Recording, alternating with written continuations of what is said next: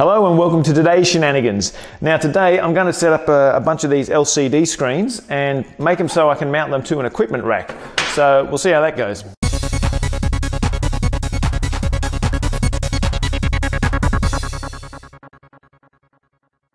Right, now some of you have seen me set these up before. I've gone through how to do it. You might remember the one I set up in the kitchen there.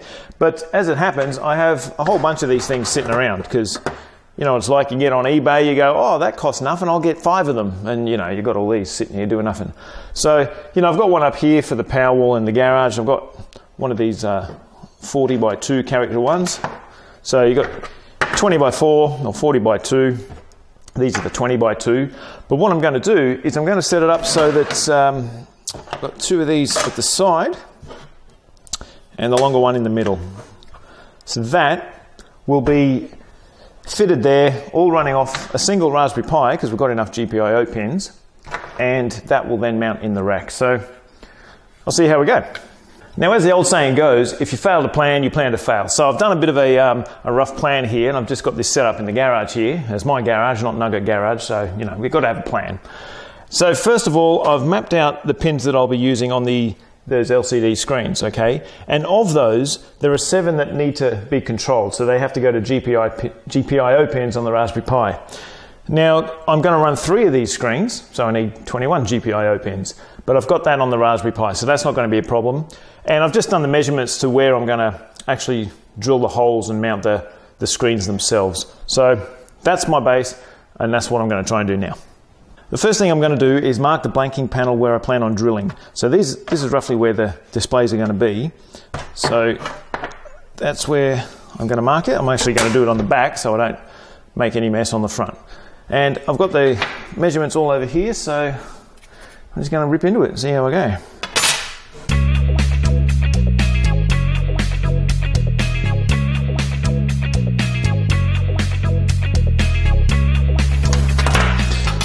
Okay, so they should line up, and they do.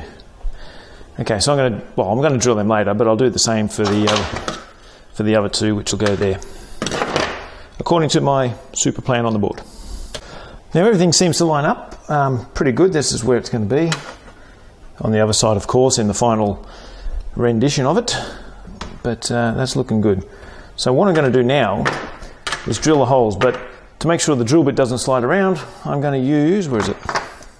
The punch. Okay, so I'm just going to start. I'm just going to keep these here for a bit of a sanity check in case I do something stupid. That one's marked there.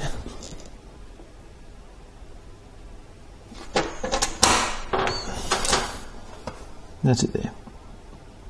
So it just gives it somewhere to start the drill bit to save it sliding around, that's all.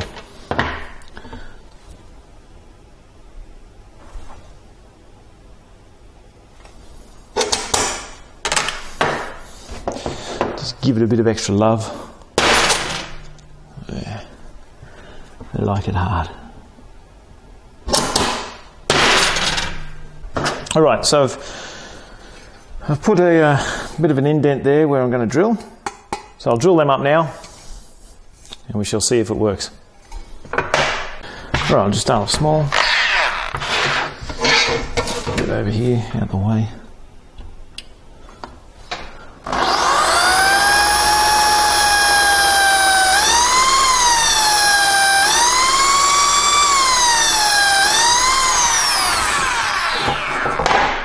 So, if you noticed, the drill didn't slide around. Like if I just try to do it anywhere, the drill kind of tries to move.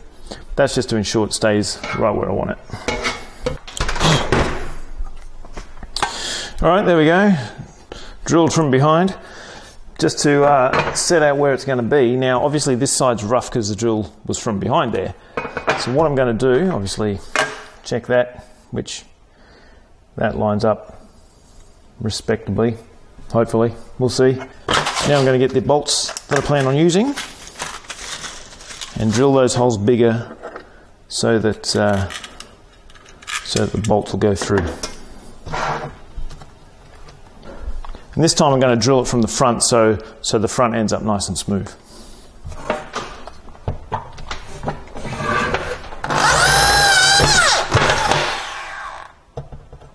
See if they line up. Of course they bloody line up. Okay, so, I mean, they're not bolted in, but just for demonstration, that's how it's going to look, and everything lined up nicely. So the drilling part's done. Oh, later on, once I finish the wiring, I'm going to drill holes in the middle through so the wires can go through from the front to the back. But that doesn't have to be anywhere near as accurate, just anywhere in the middle, roughly. So that's how it's going to be. Right, so now I'll look into the wiring. Okay, now for the actual displays, you can see the amount of cables here, but some of them are common, like the 5 volts and the 0. So that's going to be the same for all displays, but the 7 data lines have to have unique GPIO pins. Okay, so 21 in total. Now what I've got is the Raspberry Pi here that I'm going to use. I've got the ribbon cable with a connector on here, and I'm just going to work out which cables are what that go to which GPIO pins. And for the power, I'm just going to split them off and go to the 3 different displays. So I've got some cable here. I'm going to solder them to there for 3 different displays, and it should work. All right, I've laid out the cables for a rough plan here on how I'm going to do it. Okay, so I'm going to use red for 5 volts, black and white for ground. Now I'm using black for the power supply ground, and white for the other ties because I ran out of black, and the 7 different colours for the GPIO pins.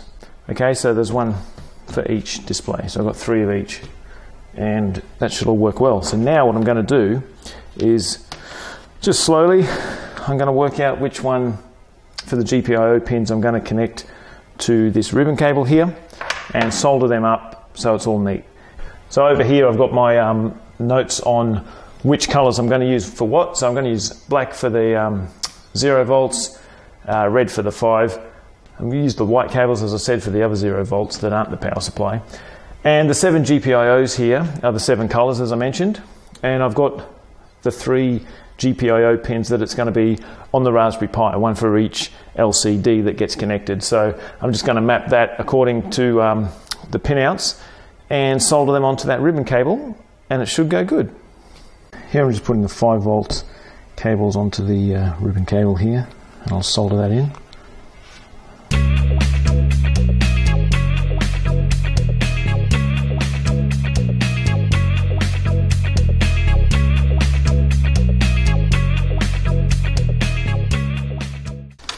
Okay, now I've finally finished putting all the little coloured cables onto the ribbon cable here.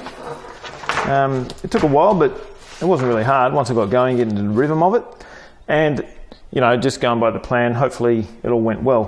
What I'm going to do is I'm just going to put them into their 3 groups and just put a bit of heat shrink around them just to group everyone individually, sort of thing. So just make it easier to know that if this yellow is part of the first LCD or the second or third.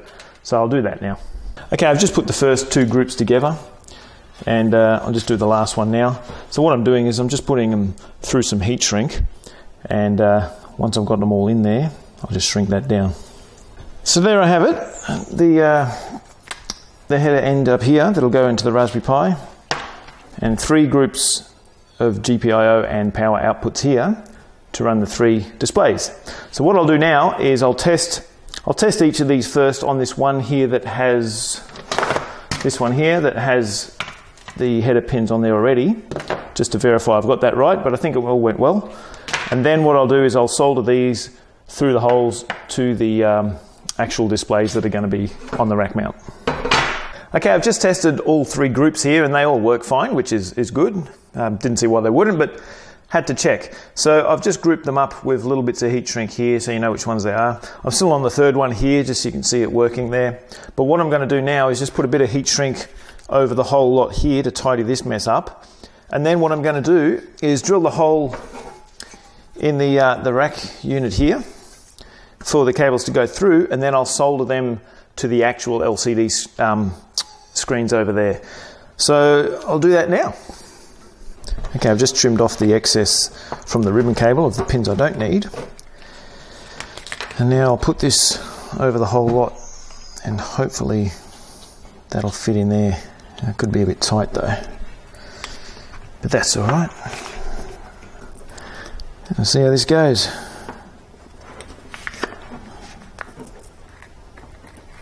All of this mess into there.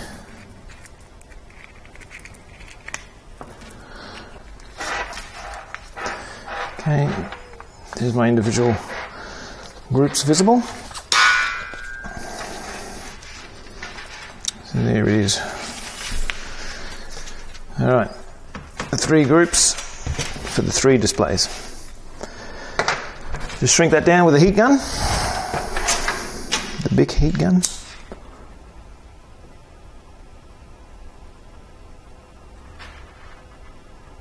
There's the finished cable. Nice plug for the Raspberry Pi. Hidden mess, so there is no mess. And then the 3 marked with heat shrink outputs for the 3 LCDs. So, tested and working. Now it's back to the metal. Start drilling some holes.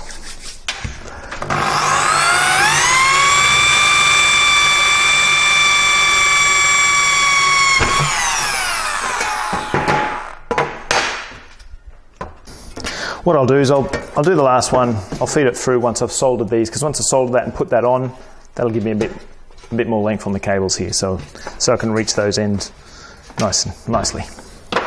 So, start with the first one. Okay, so there's the first one soldered.